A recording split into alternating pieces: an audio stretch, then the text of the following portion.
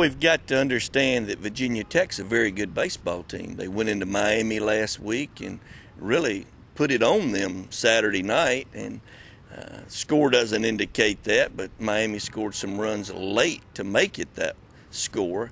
It's a series that we know we've got to play well if we want to have a chance to win the division.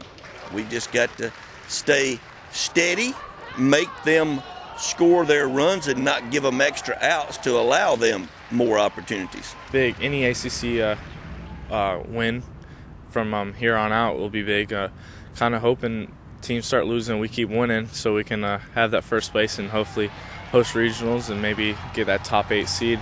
Who knows? Hopefully we can win out. We're starting to gel as a team.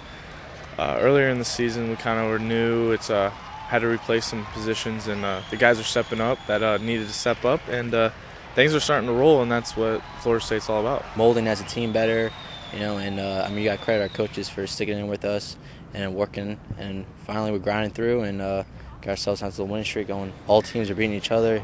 I really don't know too much about Virginia Tech. They always got a good team, though, so we'll see. I don't remember any season since we've been in the league in which any of the 12 teams could go to the tournament. There's nobody that is closed out at this time, so there's still a lot of baseball left to be played. We'll go Bush on Friday night and then turn around and go with Jeff Parker on Saturday. You need to keep Mike McGee in his Sunday role because he's an everyday player. I think we'll step up. I think our pitching staff is going to have a good test from here on out, and I think they're starting to realize that we can't score 9 or 8 every game, so hopefully they'll keep it down and we'll keep rolling. A lot of great talent, young talent.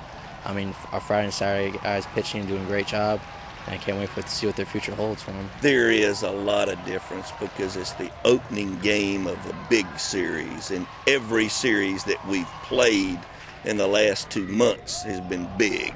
So we've got to just watch him closely, monitor what's going on, and hope he can get us 6-7 good innings. I think a lot of people and a lot of organizations are counting us out and thinking it's a rebuilding year, but here at Florida State we don't have rebuilding years. So I think we're surprised some teams sneak in there and maybe host regional and super regionals and get back to Omaha.